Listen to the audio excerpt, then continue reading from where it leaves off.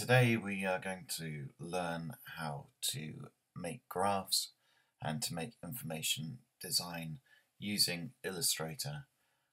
As you can see here, we've got three different types of design, and I'm going to try and show you how to create these in Illustrator. It's fairly easy to do, but you'll notice that I've removed some of the elements to make it a little bit more kind of individual, and I'm going to show you how to make these three. Okay, so first of all, you need to have a document, an empty document, and you'll notice down here at the bottom is the graph tool. So there's different types of graphs. Today we're going to use the column graph tool, the pie chart or the pie graph tool, and also the line graph. Okay, so first of all, I think it would be good to start with the pie graph. So you click on the pie graph tool, the pie chart tool, and you drag to the size you want your pie chart. So there's the size that I want it, and this is where you put your information. So if you go across, this will be where you put your information, your stats in. If you go down, it will create two pie charts. So you only probably, this is if you want to compare pie chart with pie chart. I can show you what I mean if I put some information in. By doing that, you'll see that there's two pie charts. No, I only want one. So I'm going to get rid of the second pie chart. And you can put in your information. So if I kind of make one of the sections really big and then make all the other ones slightly smaller, you can see there that I've got a bigger pie chart. And one of the sections is really dominating. So if I don't want it to dominate too much, I'll just put another bit in. We can see that it's changing. Let me put one more in to break it up a bit. Okay, obviously you're going to put information in that you've collected. Okay, so there's the pie chart that I want, so I can get rid of the information now. It will always, unless you expand it, and you will always have that information that you can go back to. So now I want to actually manipulate it or change it. I can change it a little bit by using this arrow, using the white arrow, but I want to kind of ungroup them now. You'll notice that it will come up with this selection contains a graph. After I ungroup it, I will not be able to access the data again. That's fine, I don't want to. I want to make this a creative thing. I don't want to keep the information. So I go yes, and now it is now an individual document that is all ungrouped. So I want to make it, I think, more stylish. I want to get rid of the actual outline of the document. So there hasn't got any of the outlines now. If I wanted to keep the outlines, I'll show you. You can do something like this and then make the strokes bigger, so it becomes a thicker kind of document. And then you could change the angles and things like that with the white arrow. But I don't want to, so I'm going to undo.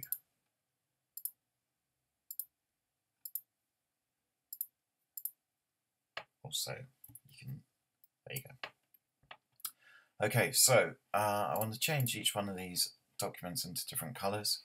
So I go to this section, which is the color, and I need to choose RGB because it's in grayscale automatically.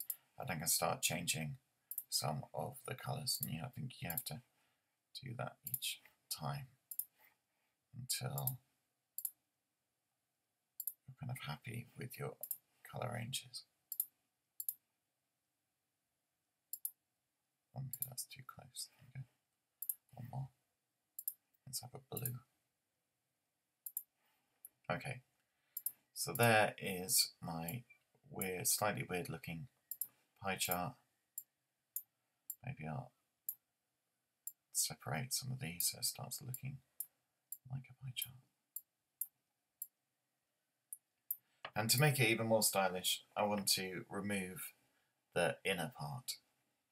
So I'll select them all again. I will make a circle. That'll go directly in the middle of the document. Maybe make it slightly bigger. And try and place it in the middle. Like that. Then I select it all. And I will use the Shape Builder tool, which we've used before. And remembering, I press Alt Delete is plus if I want to join, Alt Delete, and I will just then select the middle part. And there you go, there I have my pie chart. Okay, and then I want to maybe identify what each one of the sections are. So I can use my pen tool just to identify which each one of the sections are. And then I can use, so there's one which will point out I didn't colour it. There you go. So there's one of the sections. I can make them smaller, the stroke smaller by going to there so it's not too obtrusive. Then I will start to create a kind of shape like that. You'll notice there's white on it, so I need to get rid of the white fill. So there's only the direct thing.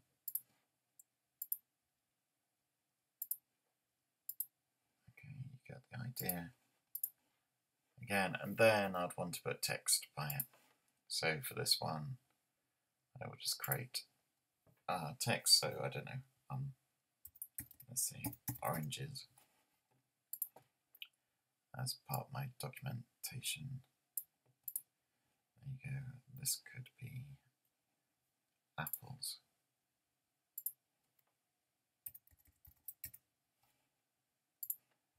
Line it up with the end of the line.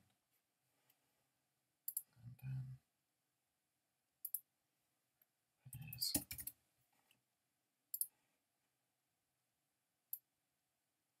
drag down. There you go, and there's the pie chart. So in a similar kind of vein, you would then go to the pie chart area again and go to column graph tool.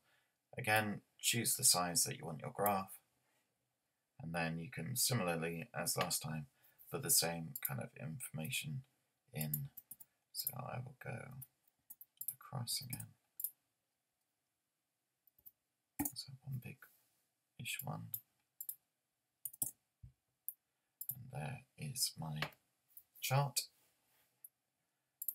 So I don't need that anymore once I've put my information in. Then again, I can go to Object Ungroup, discard my information similar to the pie chart, and then I can again start playing with it. I still maybe would want the numbers, but maybe I don't actually want the kind of grid part. So I need to be careful which one I select. I'll select the line. Don't want those bits.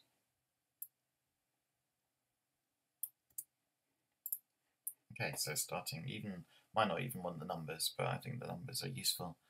Again, I want to kind of get rid of the fill. So go to here. So it's just block colors. And then I can start changing the colors again. So I can go to here. I need to select the document I want, or the area I want, using the white arrow. Hopefully able to.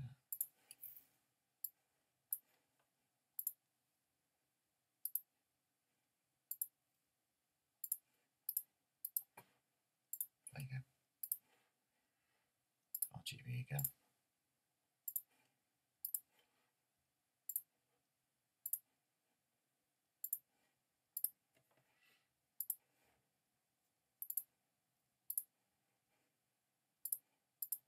Okay, so you can play around with this grid system. You could make it more transparent if you wanted to.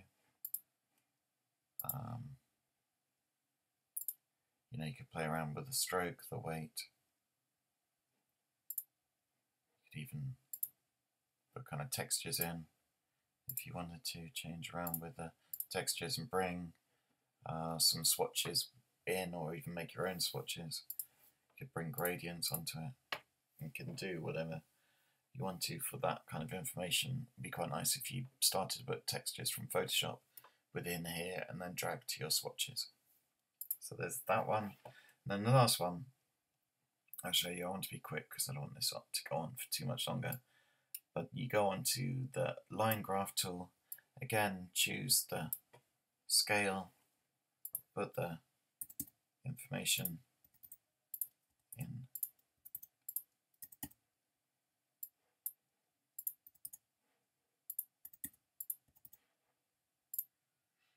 And you can see that it needs to go down as well as across for this one.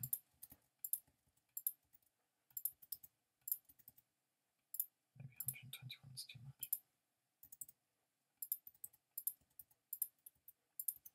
Obviously, this is you'll put the information in properly. Let's get rid of a few of these lines so it doesn't become too confusing.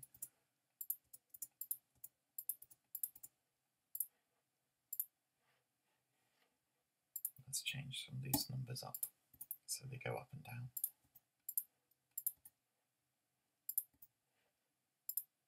There you go, that looks a bit better because then it's going up and down.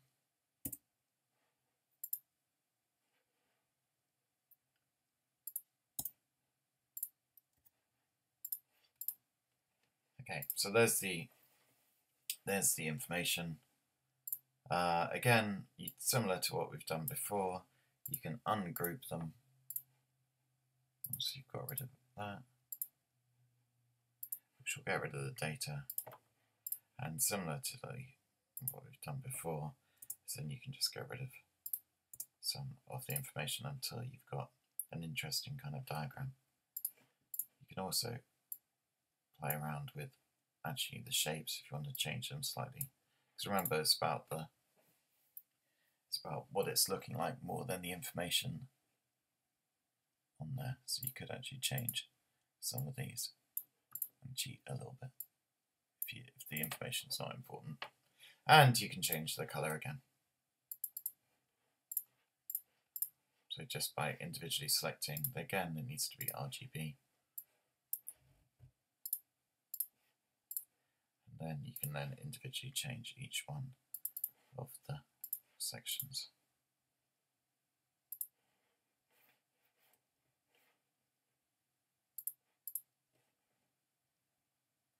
Until you're happy.